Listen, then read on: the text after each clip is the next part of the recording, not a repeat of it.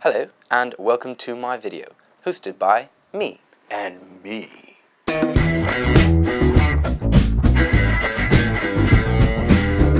In this video, we're going to talk about the film Titanic.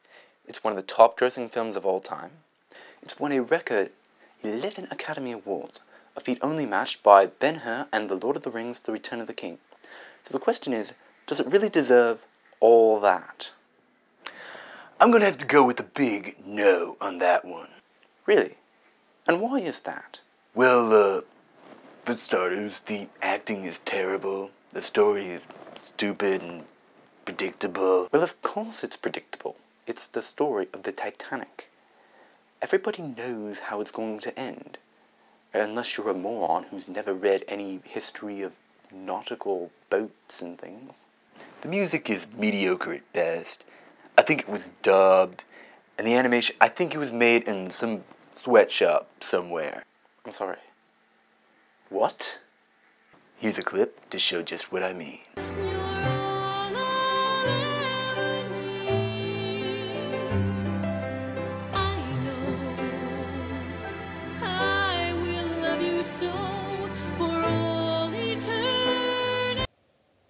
See, there's a guy, there's a girl, there's a boat. Cheesy, typical. But do they stop it there? No! They had to add animals. If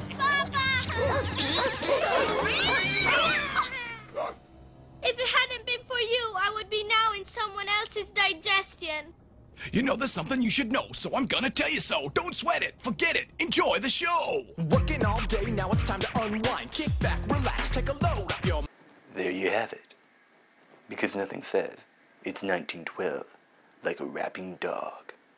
If it hadn't been for you, I would be now in someone else's digestion. Why this movie won so many awards is totally beyond me. Alright, you see, that's the Italian animated film, Titanic. The legend goes on. I was talking about the James Cameron film. Do you have any clips of this famous movie? Sure. Here's some bits from the trailer. Are you ready to go back to Titanic?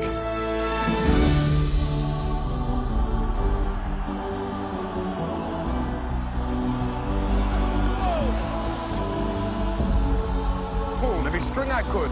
The book is on the grandest ship in history, and you act as if you're going to your execution. Whoa. That is just like the legend of the Titanic. The what? Roll clip.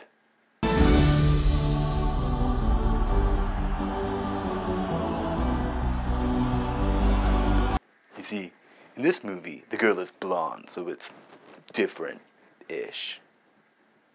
It also does have mice in it, too.